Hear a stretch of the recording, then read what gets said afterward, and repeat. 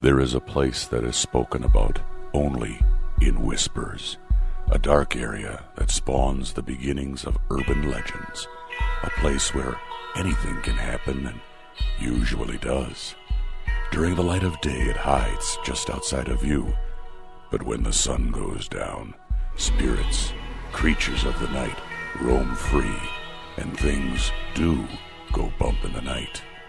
It is in every state and every country, and there is no escaping it, no matter how safe you feel behind your locked doors and latched windows. So we invite you to turn down the lights and turn up your radio while we join Dave Schrader and Tim Dennis, your hosts, on a journey into the darkness on the edge of town. Hello and welcome. You're tuned into the best in paranormal talk radio. This is Beyond the Darkness. I'm your host, Dave Schrader. Along with me, the lovely and talented Tim Dennis. Hello, Tim. Hello. Supernatural News Desk seems to have a big stack of supernatural news piling up. I would like to try something new on today's episode, Tim. You say? I would like to intersperse the news with the ParaShare. You're mixing the chocolate with the peanut butter, Dave? Oh, yes. You got your chocolate on my peanut butter, and I'd like to get my peanut butter all over your chocolate, Tim. So I thought what would be interesting is maybe you read a story or two. Okay. I read a few ParaShares. You read another news story or two. I read a few ParaShares. And we can kind of mix it up just because, you know, I figured instead of just one of us reading continuously for an hour, we can break it up and give a variety of different kind of things going on. So news and ParaShare stories as we roll out this. We'll try it today. If people like it, we'll maybe continue doing it. But we also promised we're going to roll something out on today's episode, Tim. And here it is. Are you ready? Ready. Ladies and gentlemen, announcing the Beyond the Darkness voicemail.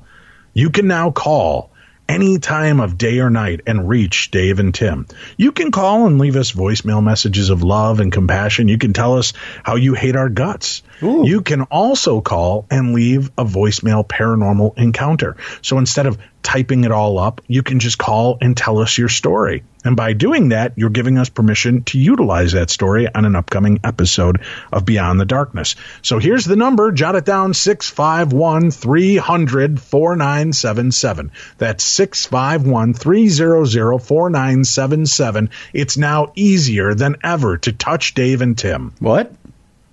You know, get in touch with us, Tim. They just dial the phone number 651-300-4977. You can also text message us, lame.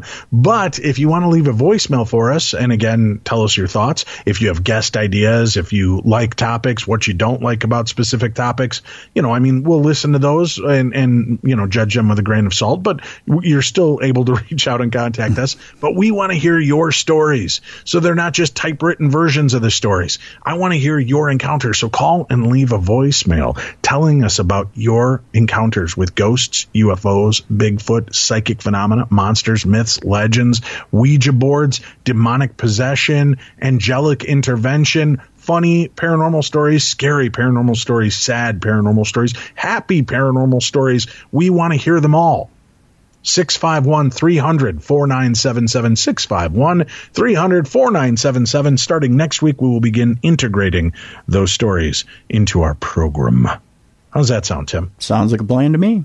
I like the sound of that. I also like the sound of this. You know that we like to help Second Harvest Heartland. We've been doing it now for 10 years. And you listen during the weekends to the best in paranormal talk radio with Beyond the Darkness. I host a show Monday through Friday, Midnight in the Desert, and it is another anomalous talk radio show that's live on the air from 9 p.m. till midnight Pacific time. For you on the East Coast, that's midnight till 3 a.m., and I know that's too late for a lot of you. And you want to subscribe, you've been on the fence post, here's what you can do. Subscribe in the month of July. It's $4.99. It gets you access to every one of the episodes, plus all of the past archives going all the way back to Art Bell's original episodes of Midnight in the Desert. So you get, I think, 3.5 years worth of content for $4.99 a month. But if you sign up in the month of July, $4 of that first month is going to be donated directly to Second Harvest Heartland.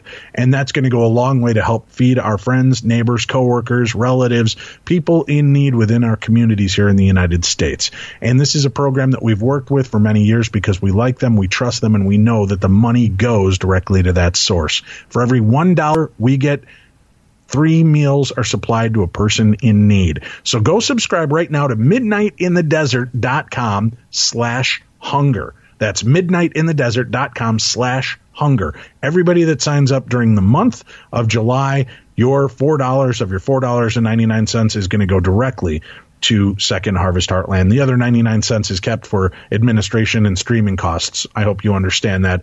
But the balance for the month of July for new subscribers only will go to Second Harvest Heartland. So help us give back. Help us continue to do the good work that we do in helping communities around the world by helping us with Second Harvest Heartland. All right, Tim, let's begin today's journey with a couple of news stories. Where shall we begin? Going to India first, Dave, where there is a Burari death mystery, and a woman occultist is the first person arrested in this death mystery. In the murder mystery of 11 members of the Bhatia family in Delhi's Burari area, the Delhi police on Friday arrested a woman occultist in connection with the case. While the relatives are denying any occult angle, it seems prime suspect and one of the deceased, Lalit Bhatia's mental disorder became the reason of the mass suicide. Till now, the crime branch and Delhi police have recovered CCTV footage and several documents that point out the possibility that it was Lalit Bhatia and his love for ghosts that turned into a gory incident. In the wake of the suicide of 11 members of a family at the residence in Delhi's Burari area, the Delhi police on Friday arrested a woman occultist. The mystery behind the suicide of 11 members of a family at the residence in Delhi's Burari area has not been solved yet. With every new detail, the Delhi police is coming across a new complication to unravel the reason behind the mass suicide. Reports suggested that it was Lalit Bhatia, the youngest son of Narayani Devi, who orchestrated the entire ritual in which he, along with 10 family members, lost their lives. It seems like it was Lalit Bhatia's hallucinations and his mental condition that was behind the mass suicide of the family. According to reports, the bodies of the family members were found hanging on the June 30th, but the preparations of the alleged mass suicide have begun around 10 days ago. Recently, a CCTV footage that was obtained by the crime branch revealed that the family had bought the things to be used in the rituals a few days ago from a shop nearby their Burari residence. As per reports, they have bought 5 tables and bandages from a shop nearby their residence. During the investigation, the crime branch pointed out a possibility that it could be Lalit Bhatia and his wife Tina who tied the hand of other family members. The whole purchasing took place at around 10:30 p.m. on June 30th. Reports also suggested that the family also rehearsed the suicide several times before actually committing it to make sure that nothing had gone wrong. The investigations further revealed that Lalit and his wife were seen purchasing some goods related to Vastu Shastra between June 23rd and June 30th. After going through Lalit Bhatia's browsing history, the police revealed that he used to watch paranormal and ghost shows on the internet. He was also researching the mystery of deaths and souls. He was last seen outside his home at the night of the incident, chaining family's pet dog. Boy, that's kind of grim. There you go. Very grim. Holy cow. But he was watching paranormal TV shows, which means automatically it's their fault, right? The paranormal shows. That's what they're suggesting in this article. Yikes. All right, where's our next story taking us? Next story is, looks like, again, over on the other side of the pond. Ghost hunters visit a notoriously haunted hotel, and what they discover is truly horrifying. Terrifying footage has emerged of the moment paranormal investigators visited a hotel reportedly filled with ghosts, and they were not disappointed. Bear and Wolf, both self-proclaimed ghost hunters with only one name, like Madonna, traveled to Combe Abbey near Coventry. Video footage shows the moment they spotted a ghostly figure lurking in the window of the building on arrival, said to be a girl named Miranda. and another clip appears to show a spirit responding to their commands. The hotel and park used to be a Cistercian monastery built in the 1100s and is believed to be filled with countless spirits. Most of the bizarre activity in the abbey are ascribed to the ghost of Abbot Geoffrey, a monk who was murdered in 1345. Guests have reported seeing his figure float around the hotel grounds. Paranormal experts believe the strange behavior around the hotel is caused by the monk venting his anger at being murdered. They are also convinced a girl called Matilda roams around the hotel in rags after dying during childbirth. Other spirits reported at the hotel include a ghostly horseman and a Victorian woman who stands at the roadside. Bears said, when we first arrived, we connected with the spirit of a young girl named Matilda. She was a stable hand when Combe Abbey was still a manor house.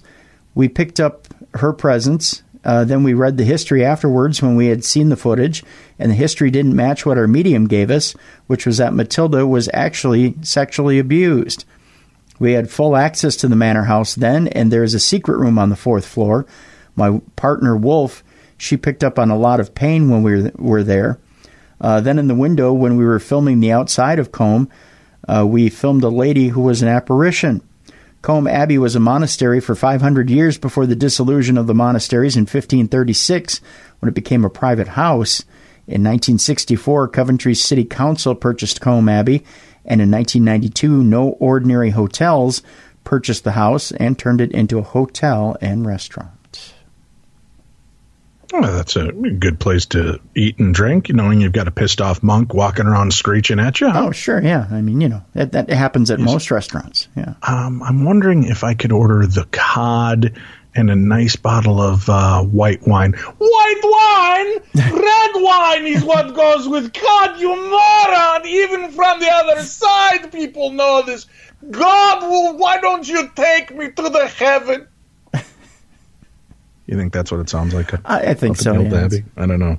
I think that's actual audio, if I remember right. I mean, I have to review my show notes, but I'm pretty sure that's... Your show notes? My show notes. It's so nice, Mr. Dennis, that you have show notes. I have show notes. Dear Dave and Tim and Dave, Dashing Dave, Tenacious Tim, read them any way you like. I had to send in an email to thank you for making me laugh out loud on my way to work listening to your ParaShare from the 23rd of June. Tumbling down the stairs, not the shirt, classic. Not the shirt when we were yelling, not the shirt, Tim. Not the shirt.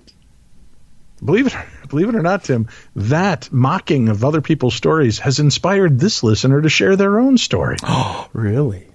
It has inspired me to finally send you my most amazing paranormal experience to date. And please feel free to add as many sound effects and shtick to the story as you like. How dare you? I will not bring my shtick out in public, Tim. A challenge. It's rather long, like my shtick, so hope I have broken it into paragraphs sufficiently enough for you. You have. I enjoy it. Thank you very much. Around 10 to 12 years ago, a friend and I booked an overnight stay and ghost tour at what is advertised as Australia's most haunted house, Monte Cristo, in a little town called Junee in New South Wales. Big fan of the sandwich, by the way. Yeah. Oh, God, dipping it in that jelly. Yeah. Oh, sign me up. We arrived in the afternoon, and we were directed to choose which bedroom we wanted, as we were the first of the groups to arrive. The bedrooms were all in the old original building, which was where Reg and his wife had set up home. Once the main manor had been built by the original owners, the old building was mainly used for staff accommodation. We chose one of the middle bedrooms, which had an old wrought iron double bed in the middle of the room and a single bed under the window. We walked around the property a bit, which is quite large, with many buildings, and then gathered for a group dinner before we then went on the ghost hunt. During dinner, the owner, Reg, who has now sadly passed away, gave us a bit of history of the building. And, okay, I was just trying to wrap my head around how the dead guy gave you the history. Yeah. But I'm guessing at the time Reg was still alive. Right. Okay, Yeah. so, all right, so my mind just takes a few minutes, Tim. That's It's this buffering issue. Yeah. I'm still running on DSL, or on dial-up, and the rest of the world is on DSL here. Right, yeah. During dinner, the owner, who was still alive at the time, Reg, and has now since passed, gave us a bit of history of the building and how he and his wife had purchased it as a totally run-down, windowless, stairless shell when his wife was 8 months pregnant, and how they had worked very hard to bring it back to its historical glamour as it appeared today. The tour then started once the sun had gone down and was all done by candlelight, Tim. Oh, romantic. By candlelight. Ooh. Obviously to add atmosphere and to enhance the spookiness. The main new house is 4 rooms downstairs and 4 rooms upstairs with a central grand stairway and a wraparound balcony. We entered via the front door, and as we went into each room, Reg gave us a bit of history of what the room was used for when they first bought it, then what the room had been restored to, such as a drawing room, dining room, kitchen, etc. We went through the first few rooms downstairs without incident, and then we were led into the 4th room, Tim. Not the 4th room. It's always the 4th room. Reg was explaining that this room was initially set up by his wife and himself as the kitchen, and as he said, I felt a distinct feel of a cat rubbing itself against the back of my legs. Oh, my God. A cat against the back of my legs, Tim. Not the back. I looked down to see if there was a cat in the room, but there was no sign of one. Reg then went on to say that after a while, his wife had refused to come into that room when she was home alone, as she kept hearing a cat mew and finding dead cats on the kitchen floor. Creepy, right? Unless you like dead cats. After his talk, Reg then said that we were all welcome to take photos and have a look around the room, and when we had finished, to meet him upstairs in the first room on the left to the top of the stairs. As soon as we had finished speaking and started to walk away, I felt very distinctly a hand cup my elbow. You know, like they used to do in the olden days, as holding hands was taboo. I looked around and no one was anywhere near close enough to have touched me. And feeling was still there. I turned to my friend and told her what I felt and said, well, I've obviously been invited upstairs, so I'll see you there. Okay, mental note, Tim. When in an old spooky dank castle, simply cupping a woman's elbow, she will take the hint that it is time to go to the bedroom. Hell yeah. Good to note. Good to note. I don't even, maybe this isn't a woman. I didn't get to who's writing it yet, so I could be wrong. Guy, you could grab us by the earlobe. We'll follow you into a bedroom in an old, dark, spooky place. Think we won't? Like, come on, Scoob, let's go get it on. We were then given a tour of the 4 main rooms upstairs, which were all bedrooms, Tim. Oh, yeah. The first room, which is called the Blue Room, apparently had a famous guest one night, Russell Crowe, Tim. Crowe? I'm going to use the E if it's in there. Sure, yeah. But can't remember if he had any experiences while he was there. Again, we were taken around 3 of the 4 rooms without incident, and then we were taken into the 4th bedroom. No. The 4th bedroom. Not the 4th. I just told you the goddamn 4th bedroom. How many times do I have to repeat it, Tim? Stop questioning me. Sorry, sir. The first thing that struck my friend was that all the dolls were stacked up on the bed. No. She whispered to me that they look like dead children. First of all, how many stacks of dead children bodies has your friend seen? Yeah, really. And if so, why are you still hanging around with that friend? Convict. Just after that comment, Reg mentioned that his room had at one time been the room where abortions of the serving staff had taken place. Insert shiver here. Yeah. Are there a lot of them? How do they pass that around? They're like, oh, yes, yes. Down here we had the kitchen and the dining room. That was the library. I could enjoy reading a good book. Upstairs we had a few of the servants' bedrooms. Oh, and the abortion room. Very, very popular among the staff. All of them hung out there at one time or another.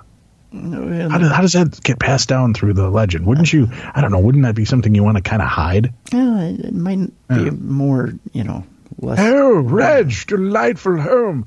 I can't wait to see everything. Coal mine, shaft, and I do hope you have an abortion room. Well, if they're getting the shaft, they have to have an abortion room, don't they? Well, I guess so. Yes. All right. I was one of the first to walk into the room, so I moved to the near back wall, partly behind the big brass bed. I stood with one leg straight and the other one slightly pointed out, just to set the scene for you. Because that's a pretty important part right there, Tim. Yes. Yeah. You're in full position, closing in on a plie. As Reg was talking, I felt a tap on the top of my foot, the one pointed out, and I looked down to see my shoe depress another 2 times. There's nothing worse than depressed shoes, Tim. Well, they're kind of sad. It was like someone was poking me to move my foot out of the way. So I did, apologizing to the thin air as I did so. Ghosts are so pokey. Yeah. Moving on from the main house, we were then taken through the gardens on our way to the barn. As we were walking through, I mentioned to my friend that I could smell smoke, and asked if she could smell it too. She said she couldn't, but I could smell it quite strongly, and just figured it was someone with an open fire close by. When we got to the barn, we were then told the story of how one of the farmhands had reported to the farm manager that he wasn't feeling well that day and was too sick to get up to go to work. The farm manager didn't believe him and thought he was just trying to get out of work for the day. So the manager set the worker's bed pallet alight, and they were made of straw. However, the worker really was too sick to get out of bed and was severely burnt and died from his injuries.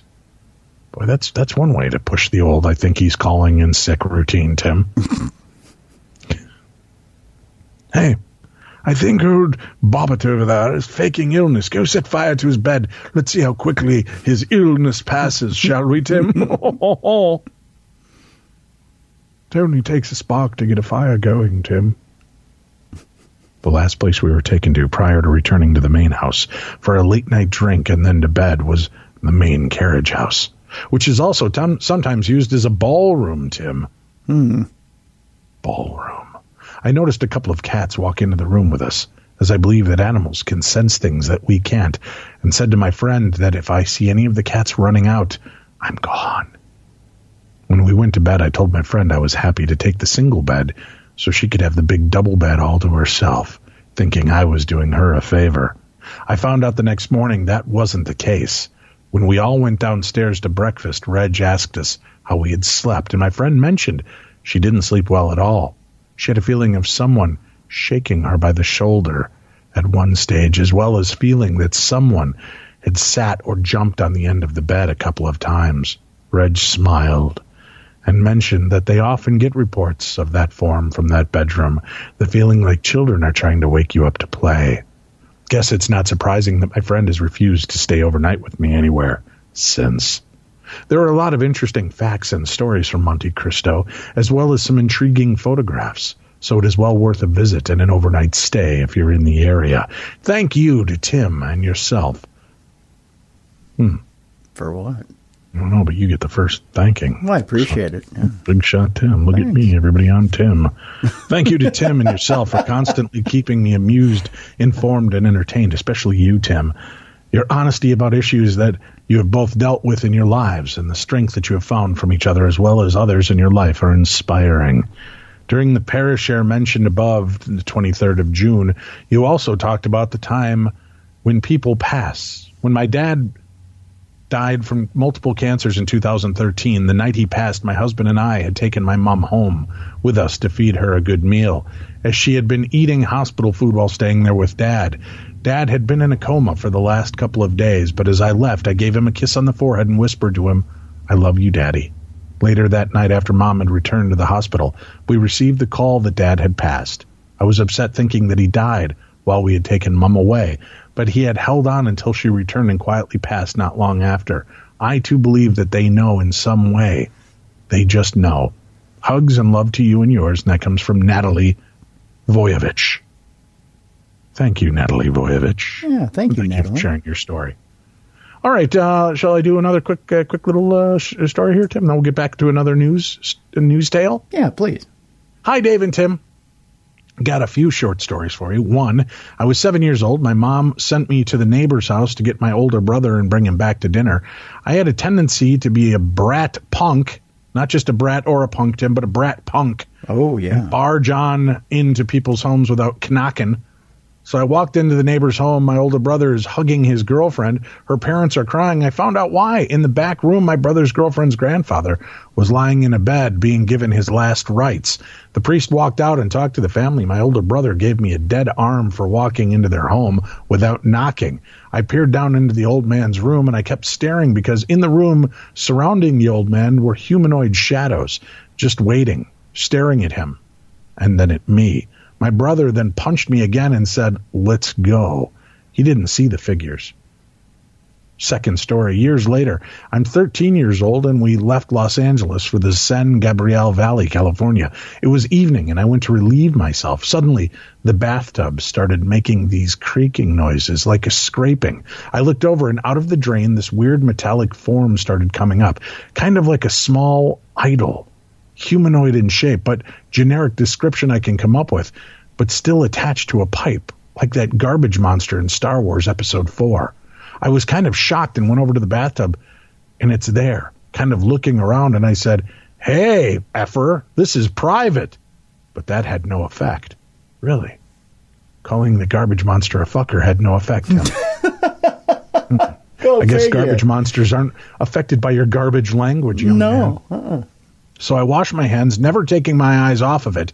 And as I was walking out of the bathroom and my stepdad walked by, so I asked him to check out the bathtub. He gave me a sarcastic Spanish remark and walked over to the bathtub. He just stopped and stood there, staring at this tube idol thing.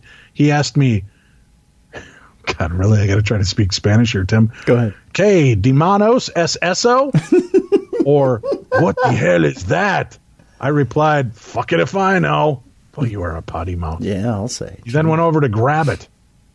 But just as he was about to touch it, the scraping noises started and it shot back down the drain. So we were both stunned. He said, "It's not that your mom." Of course, she heard us talking and asked, "What's going on?" So I tell her nothing. "Oh, so you're a potty mouth and you lie to your mother." Jeez. Nice. Wow. We're just hanging out in the bathroom. Yeah, that's not weird. You and your stepfather hanging out in the bathroom as he's yelling, "Hey, what is that?"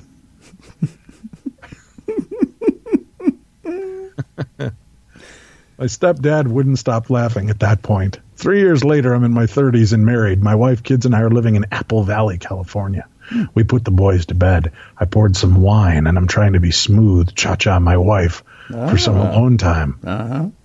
How do you? My best to smooth cha-cha my wife. Well, smooth cha-cha, it's a little move, you know.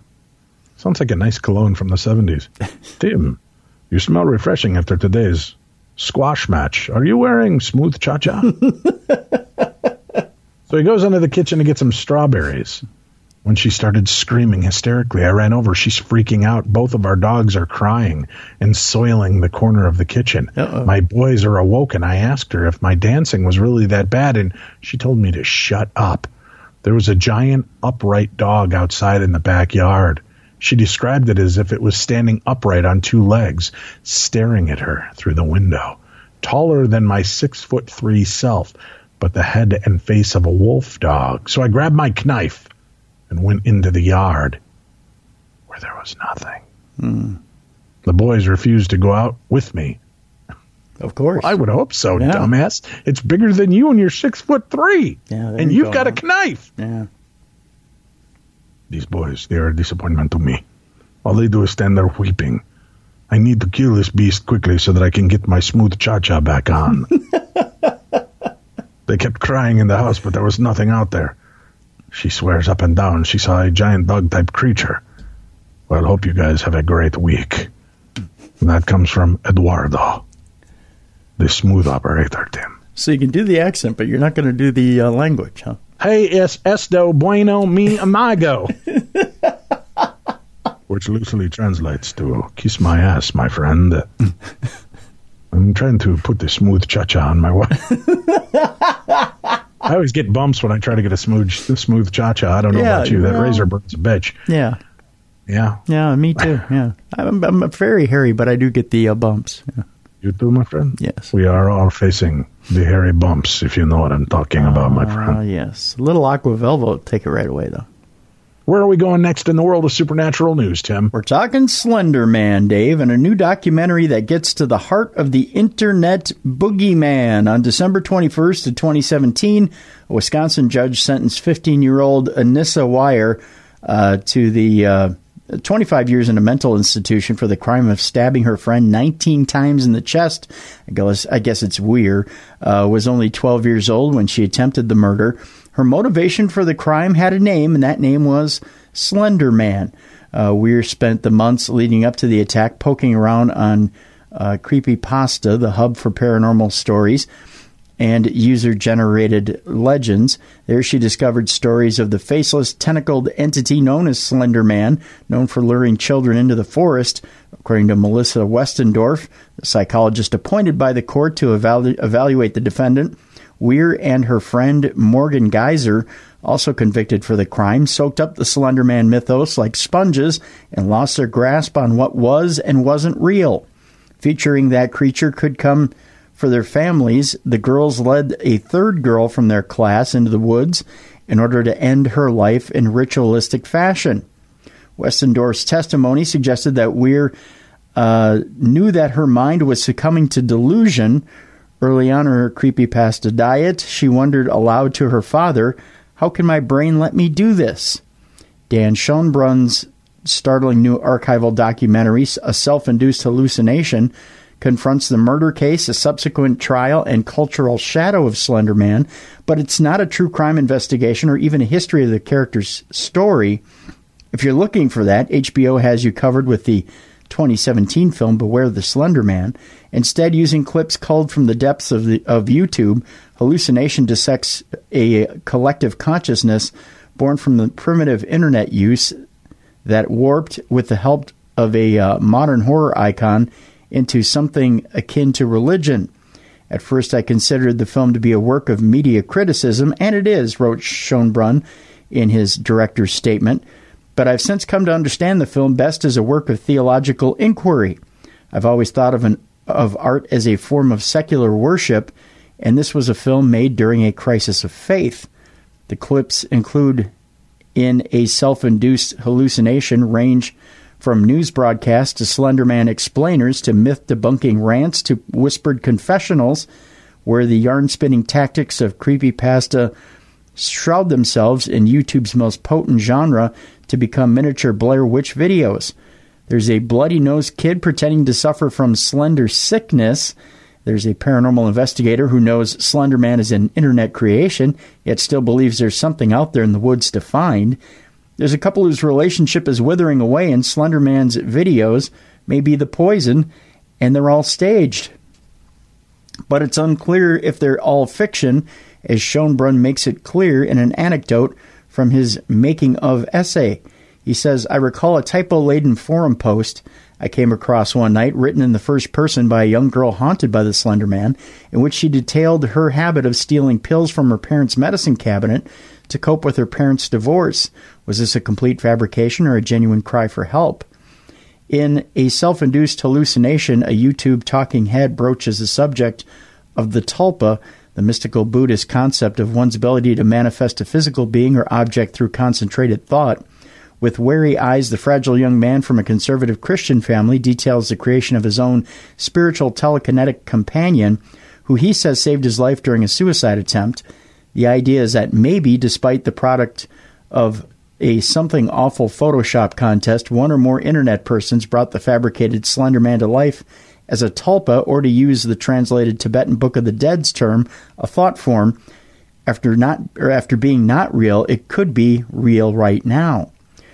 Schoenbrun, through the juxtaposition of mixed media, proves the theory that Slender Man is real, a digital tulpa who has burrowed his way into the psychology of a certain sect of internet users and achieved a level of godliness that can provoke violence in the real world.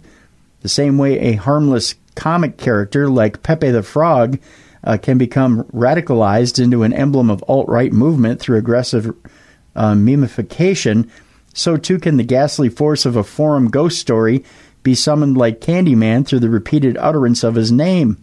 Slender Man is a viral demon that the human brain is prone to perpetuate. Schoenbrun sifted through hundreds of videos to construct a self-induced hallucination. The result skims the surface of what's out there, but what he's found will send a shiver down your spine. All right. Slender Man, I don't know. There's so many weird things with this story, and it just keeps getting weirder. I'm interested to see that movie when it comes out. Are you looking forward to that? Yeah, it looks like it could be interesting, that's for sure. All right, where are we off to next? Well, an ex-NASA scientist claims that aliens exist, but the government is covering up encounters. According to this article, a former NASA research scientist has claimed that aliens exist, but many governments have covered up extraterrestrial encounters. Kevin Knuth, who is now a professor of physics at the University of Albany, believes there is plenty of evidence to support the existence of UFOs in our universe. The former NASA worker says humanity needs to face the possibility that UFO sightings may be visitors from afar, and insists more research needs to be done on the topic as it would benefit mankind. The confession comes the day before UFO Day, which has been observed every year on July 2nd since the holiday's inception by UFO hunter Hakton Actigan. There you go. In 2001, the existence of UFOs and other extraterrestrial travelers is a fiercely debated topic among so-called alien truther and scientists alike. Writing for the Conversation, which must be a publication, Mr. Knuth said, I believe we need to face the possibility that some of the strange flying objects that outperform the best aircraft in our inventory and defy explanation may indeed be visitors from afar, and there's plenty of evidence to support UFO sightings. Knuth believes talking about UFOs is taboo, which has prevented any proper scientific study into the topic, and blames governments and the media for the skepticism that surrounds extraterrestrial study. He added, essentially, we are told that the topic is nonsense. UFOs are off limits to serious scientific study and rational discussion, which unfortunately leaves the topic in the domain of fringe and pseudoscientists, many of whom litter the field with conspiracy theories and wild speculation. Brazil, Canada, Denmark, Ecuador, France, New Zealand, Sweden, Russia, and the UK have been declassifying UFO files for the past decade, and Knuth says UFO sightings from government officials lends legitimacy to the claims. He points towards the Comité de Estudios de Fenómenos Aéreos Anómalos, the CEFAA, which was formed by... You're making fun of my Spanish? Well, I'd never claimed... Ay, caramba! It was formed by the Chilean government and the French CEFAA, which I don't speak French, so there you go. Made up of scientists and military officials as organizations that provide evidence towards the existence of aliens. Knuth also discusses the Fermi paradox, which the question of why we have never had or never heard anything from other civilizations despite the vastness of space, almost guaranteeing the existence of extraterrestrial life. He said it is highly likely that aliens are real and that a large number of the 300 billion stars in our galaxy are able to host hospitable planets. The problem is that there has been no single well-documented UFO encounter that would alone qualify as a smoking gun, he said. The situation is exacerbated by the fact that many governments around the world have covered up and classified information about such encounters. He argues that scientific evidence-based knowledge of the topic would greatly benefit mankind, as it could develop technology and knowledge and help us understand our place in the universe. Just last week, a flying saucer-like UFO was spotted above the famous Nazca lines in Peru. There you go. All right, and another story before we go to break? Sure. This one has to do with TV series that wasn't around all that long. Unfortunately, another paranormal sitcom bites the dust. We're talking about Ghosted over on Fox. Mm-hmm. Ghosted is busted at Fox. The half-hour sitcom started off its freshman season as the number 2 comedy on TV, trailing just behind CBS's Young Sheldon, but it looks like though its supernatural might couldn't hold up. There you go. Initially, Fox only ordered 10 episodes, but after a strong start, it ordered 6 more. Now it appears as though not all of those will see the light of day or the dark of night, either way. Created by Tom Gormican, the series was billed as a comedic twist on The X-Files and starred Park and Recreation's Adam Scott and The Office's Craig Robinson, as well as Adil Akhtar, Ali Walker, and Amber Stevens-West as paranormal investigators. Things hit a snag halfway through the first season, with showrunner Kevin Etten leaving the series and replaced by Paul Lieberstein, also from The Office, reportedly because Fox wanted to shift the program to more of a workplace comedy format. It doesn't appear that the change worked out all that well. Fox has been burning off the Lieberstein-overseen episodes this summer, basically the TV equivalent of going out of business sale. Only 5 of the episodes were aired, but Ghosted has been yanked, and it's unclear if the final 3 episodes will ever air on the network. The option on the cast expires this weekend, so the network had to make a decision. This now means that Fox has no established live-action comedies returning for the new fall season. It's really unclear what went wrong for Ghosted. It started off pretty strongly, but when Fox removed it from its schedule to retool it, it seems that the enthusiasm waned. Bringing it back in the dead of summer certainly didn't help the series. This fall, Fox is shifting its focus away from original programming towards sports and sports entertainment. Having just signed a 5-year deal with the NFL for Thursday Night Football, its deal to split UFC with ESPN, and taking over WWE SmackDown Live in October. So there you go. They have a tendency of canceling shows a little too prematurely and then keeping other shows on forever. Yeah. Yep. Way too long. I didn't like Ghosted. I tried to watch it, and I like both of those guys. I just couldn't get into the show. Yeah, I tried. And I've been waiting for a good paranormal comedy, and I guess I'm still waiting. Yeah. I watched a couple episodes, and it didn't really thrill me, to be honest. Yeah. Here's something that'll thrill you, though. Now you can be a part of our show on a weekly basis. But how, you say? Well, shut up and let me tell you how. Stop interrupting me. You can call the Beyond the Darkness voicemail and leave messages for Dave and Tim. We'll play them in the episodes on Saturday. If you have a paranormal encounter story and you're tired of hearing Tim and I read these stories, you can share your own story by calling the Beyond voicemail, 651-300-4977. 651-300-4977. If you want to share your paranormal encounters or just talk sexy to Tim, either way, it's never been easier to reach out and touch someone as you can touch your buddies on Beyond the Darkness. What? Feel free to start off by touching Tim. Yeah. He likes it better than I do. Well, Beyond the Darkness voicemail, 651-300-4977. Leave us your voicemails, your thoughts on the show. If you have insights, if you would even like to make comments about guests that you've heard on the show and your thoughts on those topics, we may play them in an upcoming episode. And by leaving these voicemails, understand that they become part of our show. We own them in perpetuity. We will make millions and millions of pennies off of them and share nothing with you. But if you do want to share your paranormal encounters with us, it'll be great, and we would enjoy hearing them and sharing them on the live shows here on Saturday. So call 651-300-4977. Should I repeat that number one more time, Tim? Please. 651-300-4977. That's the Beyond the Darkness voicemail to reach out to the boys and be a part of the show. Hi, Dave. Ooh, rough start right there. I love it when you're on Coast to Coast. Another rough start. You talk about more about ghosts than George does, and it's much more interesting. Well, I'm no longer doing Coast to Coast AM. I've parted ways with Coast to Coast on a positive way. I just don't have enough time now doing Midnight in the Desert 5 days a week, doing Beyond the Darkness Saturdays and Sundays, True Crime Tuesdays on Tuesdays, and Tim and I work every other day at the Sugar Shack as part of the Chunkendale Dancers. Oh, yeah. So we really have no more time to ourselves. Yep. So if you want to pour some sugar on me, make sure to head on out to the Sugar Shack and see the Chunkendale Dancers. Suddenly my voice sounds more and more like I've been drinking, bourbon all day and smoking a six-pack, Tim. Smoking a six-pack. That just tells you how white bread I am. I don't even know what I'm talking about when it comes to this. That's talent. Hi, Dave. I had a real-life experience with orbs.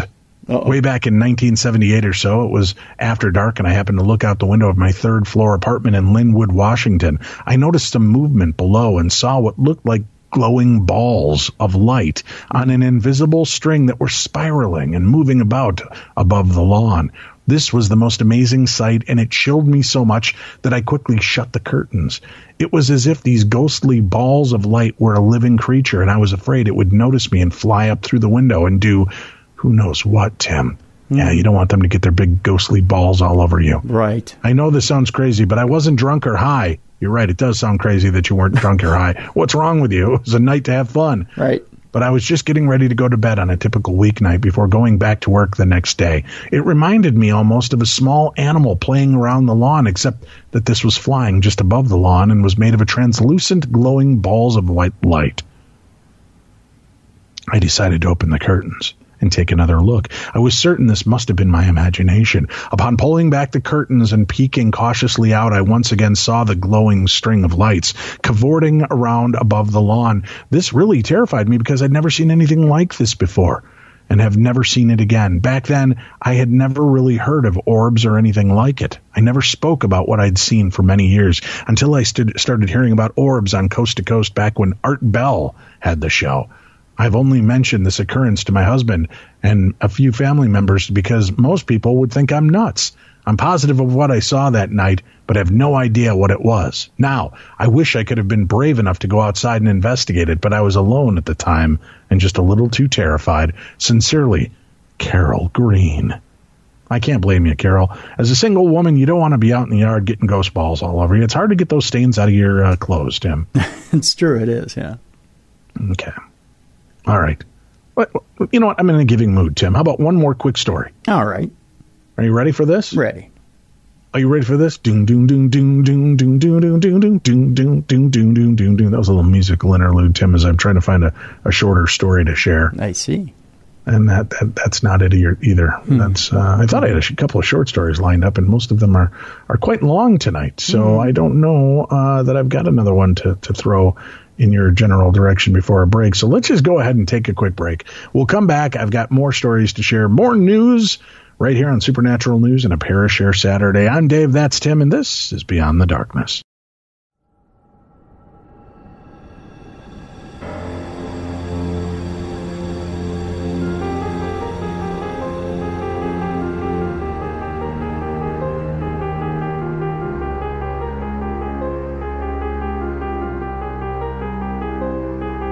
Beyond the Darkness.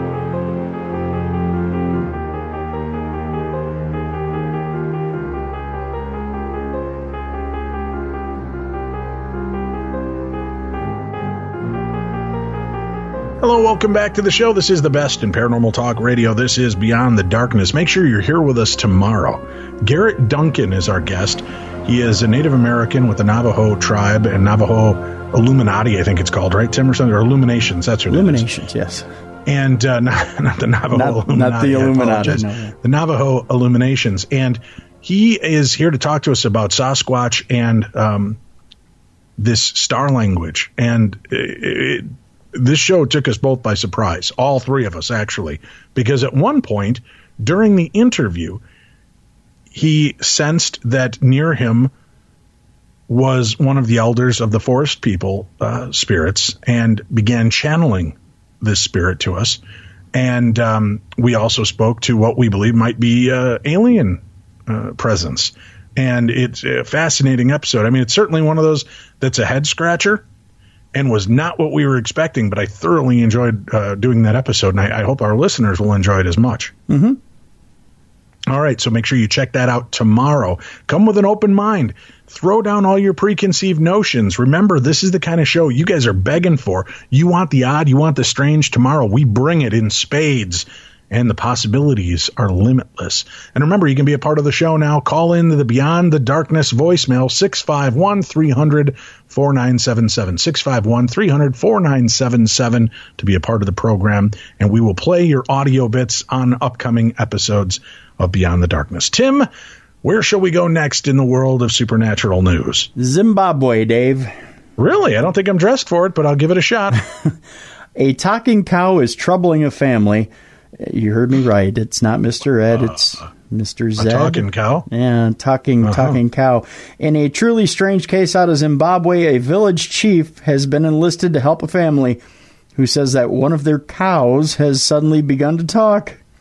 The bizarre case began last month when Chief Zamunia was, you got some on Zamunia, was informed of the weirdness by members of the family who were troubled by what they were hearing from the creature.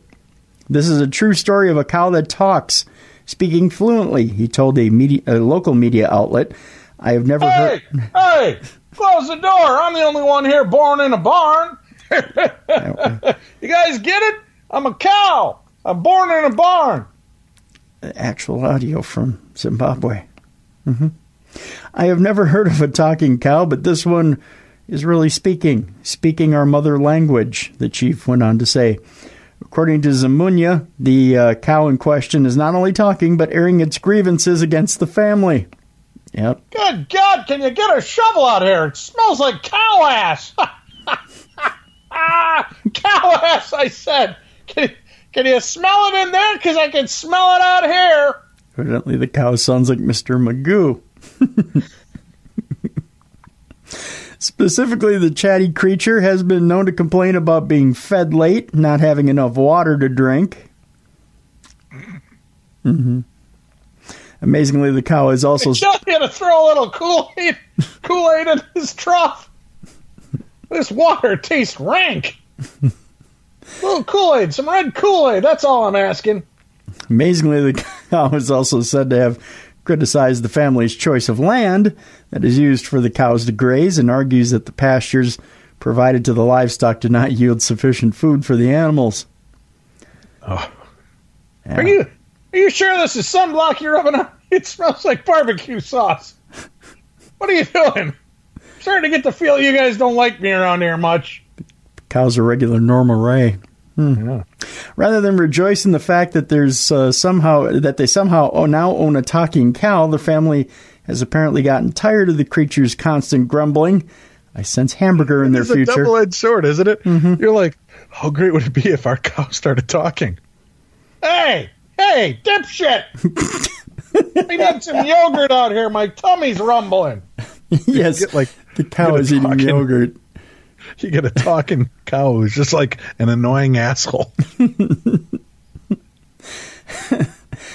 As such, they've asked Zamunya to determine how it acquired the ability to speak and, more importantly, what can be done to stop it. For his part, the chief believes he knows the cause of the creature's newfound ability, witchcraft. Of course. Couldn't have anything to do with, Rosetta Stone. Someone in the family played with black magic for business enhancement, and the chickens are now coming home to roost, he declared. Pretty soon the chickens will know how to talk, too. However, solving the case has proven to be more difficult than Zamunya might have imagined. He initially called for the family to bring the cow to court last weekend, you heard that right, so that traditional healers could examine the animal. Is it going to be Perry Moosin? Oh, no, you didn't. Dun dun dun dun dun dun dun. Yeah, Mootlock. Mootlock, yes. Mootlock. See, Mootlock. I kill me. And guess where they were going? The People's Court. Oh my God, courtyard. The People's Courtyard. Tim, you missed the joke. Damn it. Yeah. After rituals are done, the cause of all this will come out, he explained, and those implicated will appease whatever spirit would be demanding compensation. Alas, when the time came for the cow to appear in court, it was a no-show, much to the dismay of numerous villagers who attended the hearing, hoping to see the fantastic talking creature in the flesh. He was busy at home watching a movie, Tim. Oh, no. No, you didn't. No. A movie, Tim. Yeah, I get that double feature. Oh, yeah. Zamunya has since issued an arrest order for a member of the family believed to have been behind the black magic, which set off the chain of events that resulted in a cow being able to talk. When that individual is apprehended, the chief hopes that the case will finally be settled once and for all. Meanwhile, the mediator has other odd matters to attend to, as incredibly he also happens to be the same official who is presiding over the case of the killer jacket recently blamed for the deaths of 20 people. It's busy there in Zimbabwe, Dave. It's very busy. I think I gave you that story, too, the cursed jacket story. Why don't we roll right into that one? Yes, the cursed jacket. Here we go. Okay, so the cursed jacket Dave is talking about has killed 20. A family in Zimbabwe says that a jacket purportedly possessed by the spirit of a murder victim has wreaked havoc on the lives and amassed an astounding body count. According to a local media report, the strangeness surrounding the cursed clothing began with a man named Mutsiyabako. I can say that 10 times fast if you'd like, who had killed someone in the late 1990s. He was subsequently tormented by the spirit of a man he had murdered and tried to put an end to the anguish by performing underworld rituals with, for some strange reason, a jacket as the centerpiece to the ceremony. It would appear that whatever he did must have worked as the spirit seemingly got stuck in the jacket, which Mutsi Abako then gave to his brother. This gift turned out to be rather sinister right from the start, as he died under strange circumstances shortly after receiving the jacket. The unknowingly cursed clothing was kept over the next 2 decades, and as time went on, more and more members of the family mysteriously died.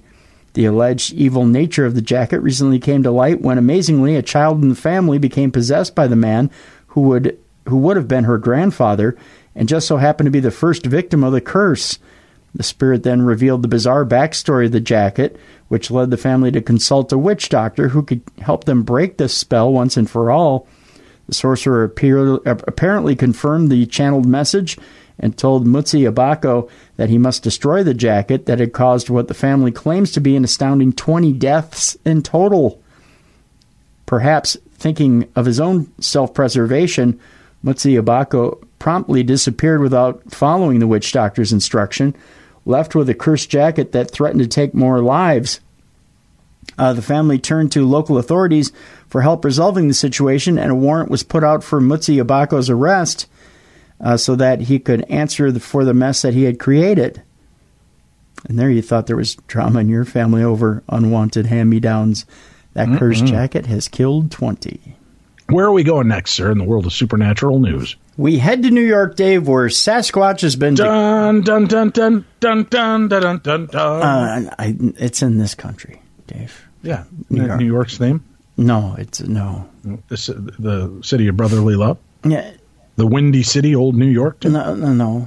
Yep. No. Yep. The city that never sleeps? Well, Las yeah. Vegas. Right? No. New York? New York, Dave. The state. New York, it's a wonderful town. The Bronx is up and the battery's down. The people ride in a hole in the ground. New York. It's a wonderful town. It's the state of New York, Dave. But this is a village. I thought New York is a state of mind. Well, it is a state of mind, Dave. But this is upstate New York. We're going upstate. So it's up your state of mind is what you're telling me. No, I'm not telling anybody to put anything up their state of mind. No. Okay. This is a community in upstate New York, and they have a history of Bigfoot sightings, and they've declared the cryptid their official animal, Dave. It's the Village of Whitehall. Okay. Not Wisconsin. Let's hear it. But the Village of Whitehall, New York, has long been associated with Sasquatch, thanks to a prominent 1976 sighting that led to numerous people coming forward to also say that they had seen the creature. Since that time, Bigfoot has become something of a mascot for the town, with several statues of the creature placed throughout the community, as well as an annual road race and festival centered around the Sasquatch theme. And now administrators in the village have taken things even further by recognizing Bigfoot as Whitehall's official animal. That's right, he's an animal. The resolution passed unanimously last month, with one voting member of the village board musing to a local newspaper that can't hurt. Why not? Along with the official animal designation, the bill also declared that the last Saturday of September shall be henceforth known as Sasquatch Appreciation Day. Remarkably, this is not the first time that Sasquatch has been the subject of official town business, as administrators had previously passed a law declaring the creature an endangered species. By way of this new designation, Whitehall joins a surprisingly long list of communities that have embraced Bigfoot, among them the cities of Jefferson, Texas, and Evergreen, Alabama, which have both declared themselves as the Bigfoot capital of their respective states. Not to be outdone, the town of Reamer, Minnesota, that's right, has laid claim to simply being the home of Bigfoot. That's right, we laid claim right here in Minnesota, Dave, to being the home of Bigfoot. Meanwhile, Washington State still has a bill waiting to be passed, which would designate Sasquatch as their official cryptid. There you go. Well, congratulations to them. Yeah. Good news. All right, do we have any other fun animal stories, Tim? God, I love animal stories. A nice, loving, heartwarming animal story or two to wrap up this segment would be great. I don't know about loving, Dave. I don't know about... I don't know about good news. If you're a Come on, Tim, warm the cockles of my heart. What animal stories always, Tim, they bring out joy. They bring out happiness to people. They love to hear an animal story, a silly animal story, a fun animal story and we've got psychic cats and psychic octopuses. Yeah. What could go wrong? Death. Death could go wrong, Dave. It's not a fun time to be a psychic animal. It's just not. Not good. Not good at all. Dave, a psychic World Cup cat has died this week. It's not a fun time to be a psychic animal. A Chinese cat that had become a national celebrity by way of his World Cup predictions has become the second psychic animal to die since the tournament began last month, Dave. We're calling it a rash. We're calling it an outbreak. We're calling it like we see it, Dave. According to reports out of China, the stray feline dubbed Badianer, had been known to live near a gate at the palace complex known as the Forbidden City and was something of an unorthodox pet of workers at the site. At the start of this year's World Cup, the cat was enlisted to predict the winners and at one point managed to foresee the correct results 6 times in a row. A very psychic cat, Dave. Badianer's remarkable run led to the clairvoyant creature garnering a huge following on Chinese social media, where apparently, much like in America, cats are pretty popular. However, fans of the feline were soon dealt some difficult news as it was revealed that the psychic cat had fallen ill. And in just handful of days later, Badianer's had passed away, which prompted thousands of his fans to send their condolences to the cat's social media account. That's right. The psychic cat had a social media account. One can't help but notice that Badianer and his death follows the passing of, is it Rabiat, which was the octopus we'll talk about in a minute. That's right. There's been a string of deaths, Dave. Death to all psychic animals. My God, is there a serial psychic animal murderer out there? I think so. Yeah, it's Yak the Ripper. Rabiat was an octopus in Japan that also had become famous for its World Cup predictions, although the mollusk's demise was due to his owner deciding to sell the creature to a fish market. We'll get to that in a second. What? Yeah, All right, get back to the death of the psychic cat. Right, so the Chinese feline. The trend is somewhat troubling as it conjures concerns that perhaps there's some kind of curse at work here, Dave. That's what they're speculating. But with that in mind, and considering the old adage that these things happen in threes, we sincerely hope that someone was keeping a close eye on the mystic Marcus, the clairvoyant pig from England. There's no whereabouts so far on Mystic Marcus. I'm just saying. Good God. All right. What's our next sad serial killer psychic monster animal story? I did mention the psychic octopus. Well, one would think that boasting a perfect record for World Cup predictions would afford some measure of protection for a psychic animal, Dave. That was apparently not the case for one unlucky octopus in Japan, who wound up being eaten. Rest in peace. The clairvoyant creature known as Rabiat was riding high after correctly predicting the outcomes of all 3 of Japan's group stage games in this year's tournament. This was particularly remarkable because the country had a win, a loss, and a tie in those 3 games, suggesting that perhaps Rabiat had some genuine psychic skills. Psychic octopus, Dave, which is delicious deep fried. Just saying. As one can imagine, the octopus's feat garnered the attention of the Japanese media, who celebrated the creature's surprising success. However, it has now been revealed that Rabiat's 15 minutes of fame has come down to about 10 to 15 minutes in oil. And it's a little bit of light breading. I mean, it's tasty. And has come to a gruesome, some might say, delicious end. Very, very tasty. I don't know if you've had octopus, Dave, but it's a little rubbery. Not psychic octopus. Do you absorb some of its powers if you eat psychic octopus? I think so, yes. I think that's what happens. After images of the creature hanging in a fish market began circulating online, his owner stepped forward to confirm that indeed Rabiat was no more. Although he expressed appreciation for the animal's possible psychic abilities, Kimio Abe, a fisherman by trade, explained that he had to put his business first, and as such, sold the animal to a local market.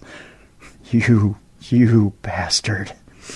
His now former owner hopes that the legacy of the clairvoyant turned calamari can continue by way of a successor psychic octopus. He said, I hope that the second Rabiat will also give the outcomes correctly and that Japan will go all the way, he declared. What a cold, unfeeling bastard. We'd say that the new octopus's life might depend on it, but based on the original Rabiat's fate, it seems that the ultimate outcome for his understudy is a foregone conclusion. Let's just hope he doesn't see it coming. There you go. Well, obviously he didn't, or he would have skedaddled out of there. All right, what's your next story for us?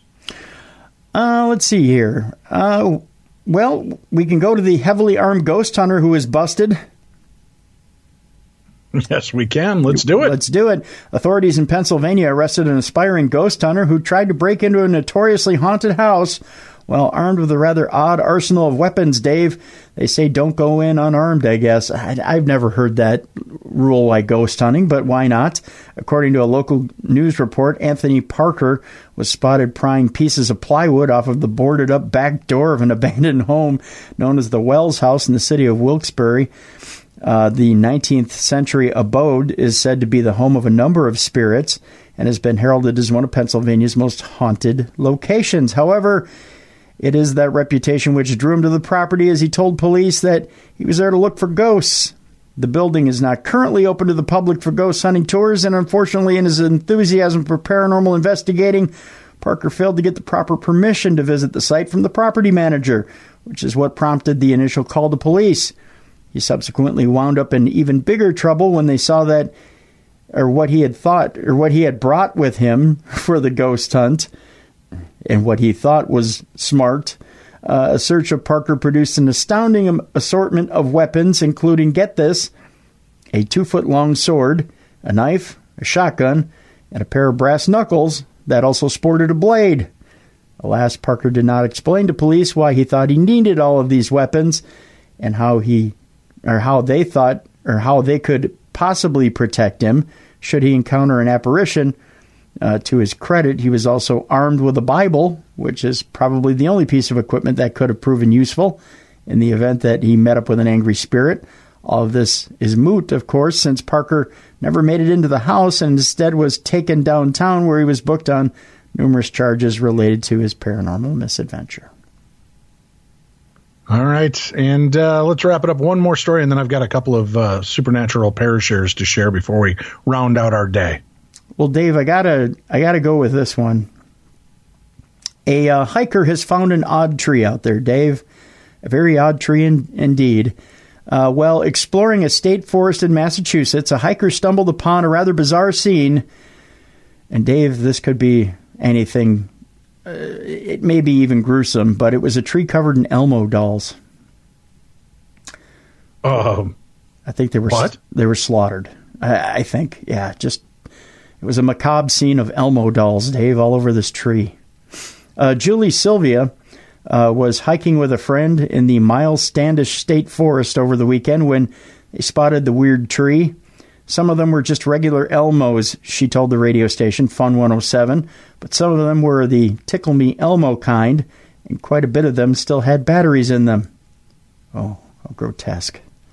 Although a tree covered in Elmo dolls is still a bit unsettling, Sylvia said that there was no indication that it was some kind of memorial, so they weren't particularly unnerved by the find. In fact, the pair was more concerned with the fact that it was blistering 90 degrees that day, and as such, they simply snapped a few pictures of the oddity and kept hiking.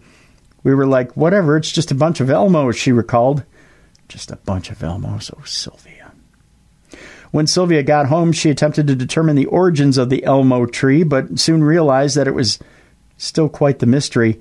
A post on a Facebook page for Plymouth residents revealed that most people had no idea the tree even existed, and it seems that nobody knows who created it or why. Attempts to connect the tree to 2 different murders that occurred in the area proved to be a dead end, as the unfortunate victims were killed before Elmo became the worldwide sensation that he is today. Since the tree is located somewhat off the trail and about 6 miles deep in the forest, Sylvia theorized that the weird collection of Elmo dolls was meant to be discovered by hikers and possibly give them a scare.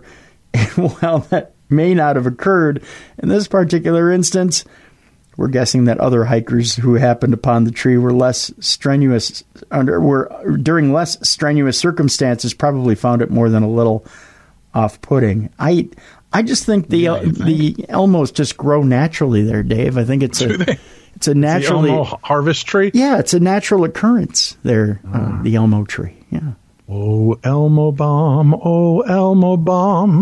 you're freaking me out today. Mm-hmm. You'd be out strolling in the woods, and there's just a tree wrapped in frickin' Elmos. It looks frickin' Elmos. My voice is disappearing, Tim. I feel like I'm becoming an old man. I think it looks rather serene, actually. Does it? Yeah, it's just. You'd like to just go out and read a book and do a little smooth cha-cha. A little smooth cha-cha all over those Elmos, yeah. Oh, wow. I mean, sure, it's all right. Let's try to wrap up with a couple of stories here. Okay. Are we ready? Ready. Are you ready for this? Ready for this.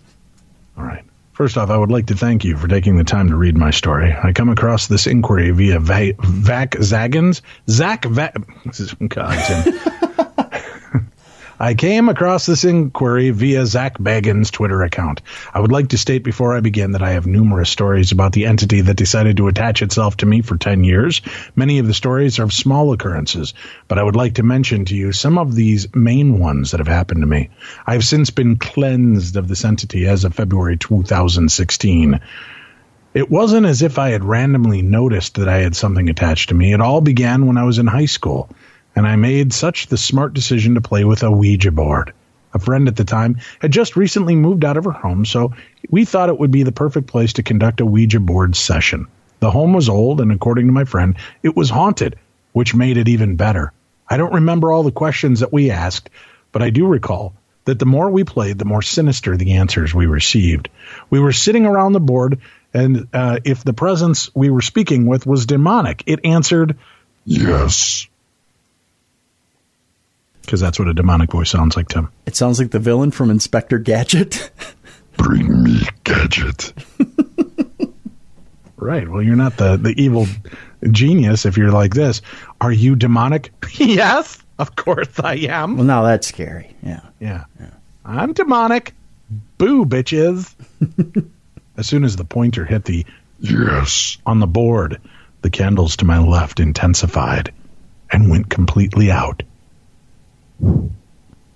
This freaked me the F out as I looked at my friends and around the house demanding to know who was playing a prank. Who, damn it, who was playing a prank on me? My friends were just as scared as I was and just sat there with their mouths open and agape, Tim. Open and agape. Are you sure it isn't redundant? I began to look over my shoulder because I felt something watching me. I looked over in the direction of the kitchen and I saw an immense dark figure looking back at me. That was it for me. I ran out of the house right at that moment. Foolishly enough, I did not close my session with the board. I was 14 at the time, and soon the night playing with the board was long forgotten. Throughout my high school years, I had numerous small occurrences that happened to me. Now that I look back at it, it's crazy to think that I dismissed all of those occurrences so easily.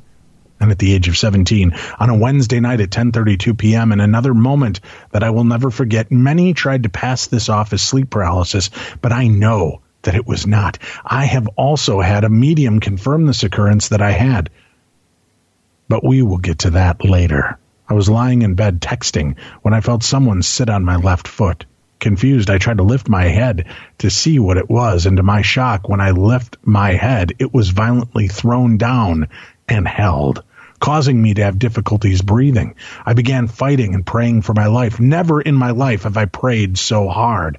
Slowly, the pressure on my head was fading away as I began to lift my head. I was finally able to sit up, but there was something sitting on my leg. It was a dark hooded figure hunched over. I stared at it, unable to believe what I was witnessing. The thing began to turn its head to look at me, and the face still haunts me to this day. I came face to face with deep red eyes, and then it began to slowly smile at me. The smile stretched across its face so unnaturally and hideous that fear overcame me. It just sat there, smiling at me and laughing. I don't remember how I remembered, but in a strong voice I said, "In the name of God, I command you to leave." And just like that, it was gone. The thing disappeared right before my eyes. I felt so much relief that I began to cry and ran to my parents' room and slept there, too afraid to be in my own room. In my childhood home, I have many, many other occurrences that have happened, but I'm going to jump forward a few years. I had just moved back from Colorado and was returning home from watching my sister's performance. I walked in slowly behind my sister, who had just rushed off to the bathroom. As soon as I stepped into the house, I felt that something wasn't right. I looked up, and right before my eyes, this creature appeared and ran at me, all in attack mode. All I could think about was how I needed to defend myself. And I'm really going to kick this demon, but as soon as the creature ran up to my face and I was bracing myself, it disappeared. All I could think about was, what the hell just happened? My mind was still processing it, and my body reacted. I ran out of the house, almost knocking over my dad, who was just about to walk in. In tears, I told him of what I just saw and what had just happened. I'm very fortunate to have parents that believe me in what was happening to me, since they were also going through this as I was. When my dad and I entered the house, all you could sense was evil, Tim. Evil. It was terrifying to be in the house at that moment. My dad quickly called a bishop to come and bless the house, and when he arrived, I noticed that I was instantly angered that he was there, which is completely out of character for me.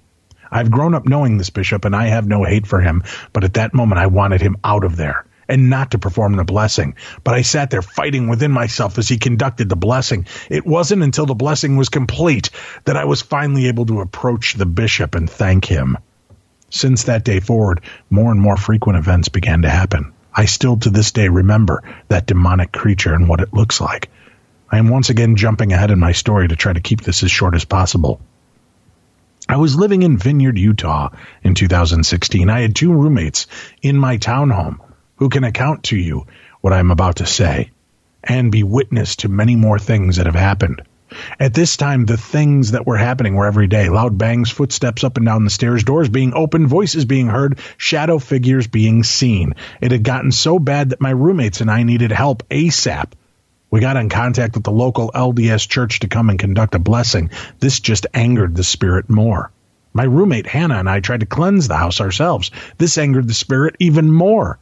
Finally, I got in contact with the paranormal group, Badass Spirit Outlaws, with the help of Jennifer. They were there the next day to help. From the start, as soon as Jennifer saw me, she said that she knew that the entity was attached to me, not the house, but to me. So she wanted to do a cleansing on me ASAP. I invited her in with her team, and they quickly got to work. Jennifer was the medium, so we started off talking. Once again, something within me was angered, and I wanted her out of my house, but I also knew that I needed her help.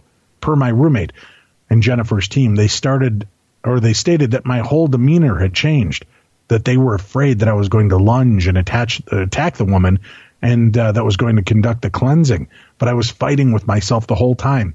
They began to do a cleanse on me to break the hold the entity had. They began to spray me with holy water and sage, and I felt as if my skin were on fire. But I knew that I needed this. At the time that I was getting my first cleanse, Jennifer stated that the entity was laughing. We began to cleanse the house, and the more we got closer to being finished, the more the angered entity rose. We even heard it yell, "No!" to my roommate Hannah. The cleansing was having such an effect on me that I broke out in a sweat and I threw up, but Jennifer encouraged me to finish. This night had a lot of crazy events happening. Since that night, I felt as if a huge weight had been lifted off my shoulders. I didn't even know that I was carrying around the weight of this entity. I'm still afraid that this entity will find me again and attach itself, but Jennifer stated that it wouldn't. I could tell you many, many more stories that all tie into this entity. Thank you for your time, and I'm so sorry it was so long. I tried to keep my stories to a minimal, and that comes from Teresa Leaney.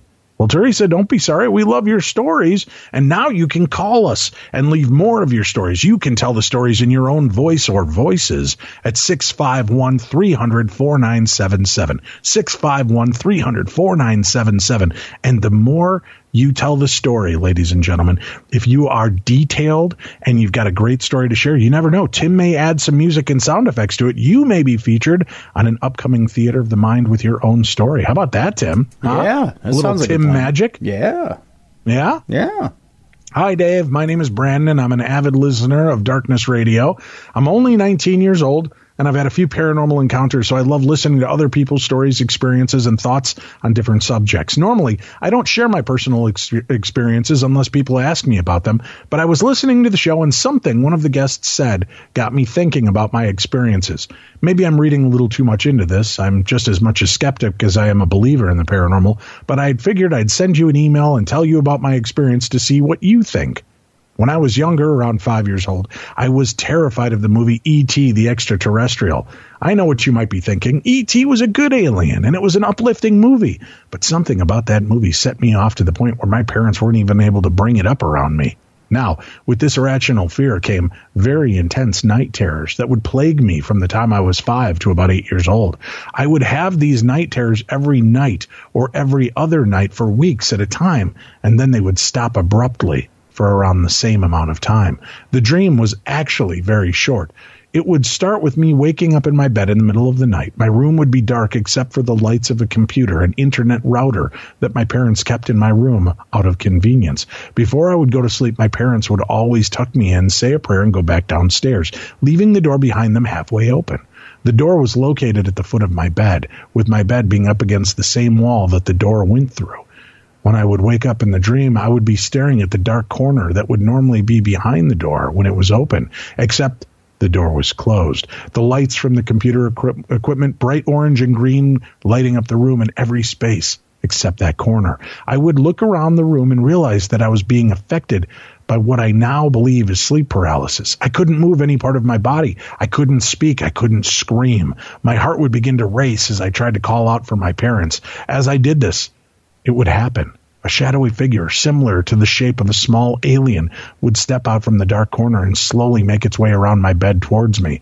Its shadow would be outlined by the glow of the computer lights as I would try to scream and squirm to get free, eventually causing me to black out when the figure came around towards my face. After blacking out, I would come to, and my parents would be grabbing and shaking me, telling me everything was going to be okay, and it was just a bad dream. For the longest time, I thought that this night terror was simply my young mind manifesting my fear of E.T. in my sleep. Eventually, it became a rare occurrence as I got older, and I stopped having the nightmare altogether. It became a memory that my family would tease me about, and soon I would come to laugh at how my parents would describe them coming in and finding me screaming bloody murder with my eyes wide open in the middle of the night. I began to think about these nightmares a little differently when I had a similar experience last summer. Nothing better than your family scoffing at you and laughing at your night terrors, Tim, as they find you screaming and huddled in your bed. Oh, the comfort I feel for my parents as they laugh at me and laugh, you sons of bitches. Yeah. I was home from college and I was staying at my mom's house, the same house I grew up in. As my parents are now divorced, since my sister went away to college after my freshman year of high school, I took her room, which is the front upstairs bedroom, and we moved out all of her old stuff into my room. The front bedroom is a lot larger than my old bedroom, having a rectangular shape with the long side sharing a wall with the front of the house. The door was parallel with this wall, extending into a large hallway that went down a staircase into our living room. All right, our living room. Doors were on both sides of this hallway. Sorry, this is kind of a long paragraph, and I lose my way sometimes, Tim. It's old man problems. Going off into my old room, the master bedroom and a bathroom my sister and I used to share. One night I was having a lot of trouble staying asleep. I went to sleep around 10 o'clock and would seemingly wake up every hour. Finally, I found myself falling asleep for the third time around 1 in the morning. Up until now, the light had been coming through my doorway from the living room because my mom was still awake. Now it was dark, and the tower fan standing near the door gave a humming white noise, allowing me to drift to sleep. Finally, I wake up for the fourth time that night. However, something was off. Firstly, I positioned on my side, which was odd considering I always sleep on my stomach and rarely shift during the night. Secondly, the tall fan's bright blue power light that I had covered by pulling a beanie over the top of the fan was illuminating the room out of the corner of my eye. As I woke and noticed this, I began to turn my head over my shoulder, which is when I saw it. In the light of the fan stood a tall humanoid shadow. It was standing between the foot of my bed and the doorway that led down the hallway. It was stunned for a split second. However, I had not moved that so much, so I thought that it stayed still, it would go away. This thought left my mind as I realized my mom's bedroom was at the end of the hall and easily accessible to this intruder. In a split second, I twist my body upright as the figure darted down the hallway. As this happened, I heard the thumps of its footsteps as it ran towards the stairs. Getting up quickly, I grabbed a large knife I kept in my bedside table and began turning on every light, searching the house. It had all happened so fast that I thought it was a person that broke into the house. As I made my way down the hall, quickly checking each upstairs room, my mom opened up her door and asked me why I was stomping down the hallway in the middle of the night. I told her that I'd heard someone in the house and to go back to her room until I said it was safe. Now, I'm 6'5" and 225 pounds, so I'm pretty confident I could take a robber, especially since I had my knife. After checking the whole house, finding every door and window locked, I realized what had just happened. I had just had some type of paranormal encounter. Now, I have had ghost-like encounters in this house before, but nothing like what I experienced that night. My mom thinks I'm crazy, but she has since bought a gun, considering she lives alone, so I know she somewhat believes my story. It wasn't until I listened to a recent Darkness radio show that I started to make the connection between what used to happen to me as a kid and what happened that night. This is just speculation, but I could have had some type of extraterrestrial encounter. Or was it ghost-related? Or maybe it's all summed up to dreams and imagination. All I know is what happened that night. I was completely awake. I have no doubt about that. Now, as far as what used to happen to me when I was a kid, like I said, I'm just speculating. All I know is that it all seems similar and to be coincidental. Anyway, I just wanted to share my story with you because you've always urged listeners to write in explaining their encounters. Thank you again for taking the time to read this, and thank you for providing people curious in the paranormal with a daily fix to their cravings. You and the whole Darkness Radio crew are awesome, and I can't wait to hear more stories in the future. Thanks again. Best, and that comes from Brandon. Well, thank you, Brandon. We appreciate that. One more story, Tim? One more tale to share tonight? How about that? All right. Greetings, guys. First off, thank you for your response to my previous emails. I look forward to haunted school shows. I thought I would try out a ParaShare for you as well. I have had many paranormal experiences over the years, starting when I was a teenager and right up into my current years. I figured I might as well start with one of the first experiences. I was in my mid-teens, just about old enough to drive, when a group of friends and I who were curious about spirits and the paranormal started talking about Ouija boards, Tim. Ouija boards. A couple of us had read books about positive experiences and wisdom gained through these spirit boards and decided we'd give it a try. Our families did not own any boards. In fact, they would never have them in the house due to religious backgrounds, upbringing, etc.